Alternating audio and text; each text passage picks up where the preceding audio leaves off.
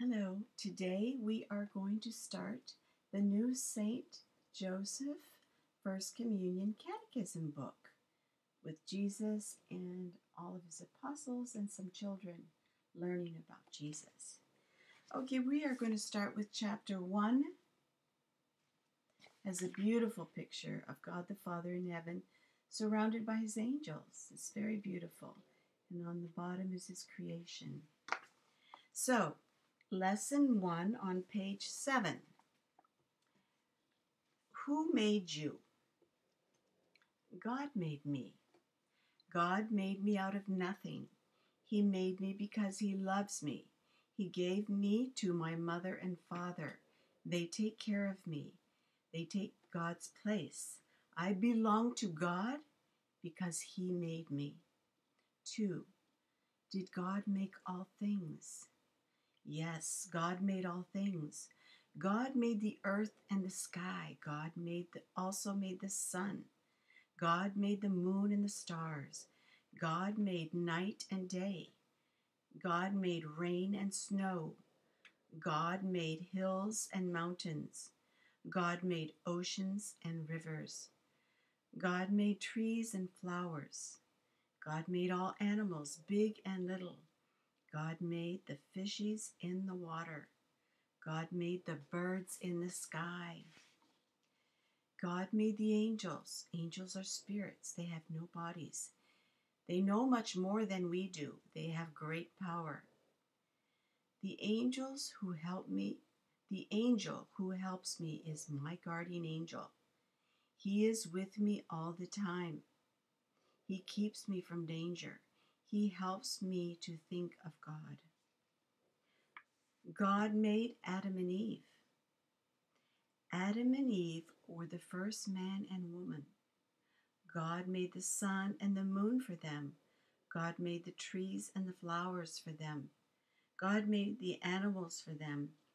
God made the birds and the fishes for them. God made all these things for them to use.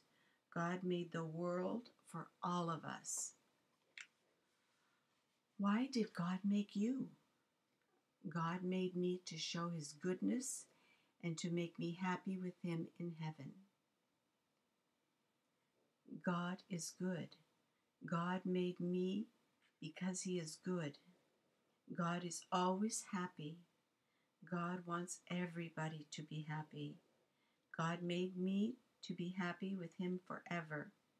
I cannot be happy without God. I need God. Heaven is God's home. Everybody in heaven is happy. To be happy forever, we must get to heaven. Earth is the place where we must get ready for heaven. 4. What must you do to be happy with God in heaven? To be happy with God in heaven, I must know him, love him, and serve him in this world. First, I must know God. I cannot love God unless I know him well. To know God, I must study my catechism. I must think about God every day. I must pray to God.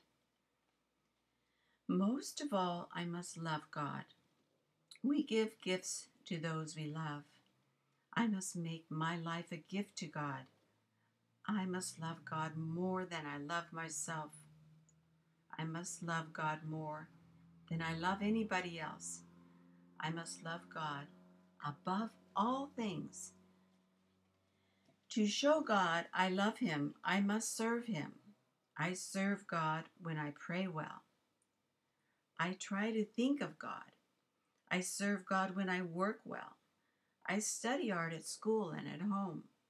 I serve God when I play well. I try to be fair and not selfish. I must not offend God by sin. I must want to please him. It is not always easy to please God. What pleases him sometimes does not please us. I must please God rather than myself. This shows God I love him more than myself.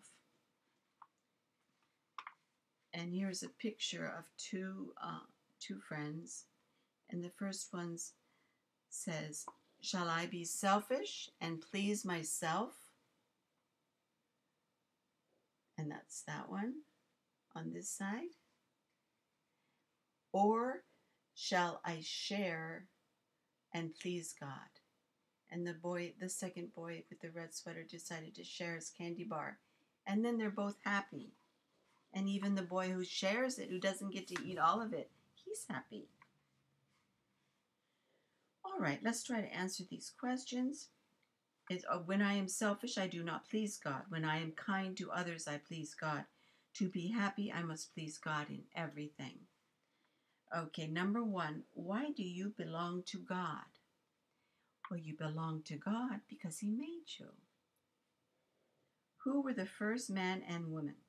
The first man and woman were Adam and Eve. 3, what is God's home called? God's home is called heaven. 4, why does God want us to come there? Because He loves you so much. He's prepared this beautiful place in heaven just for you, and He wants you to be happy forever. And 5, what 3 things must I do to be happy with God? To be happy with God, you must pray well, work well, and play well. And with that, that ends our lesson. And so we will end it with the name of the Father and the Son and the Holy Spirit. Amen. May God bless you and protect you until we meet again.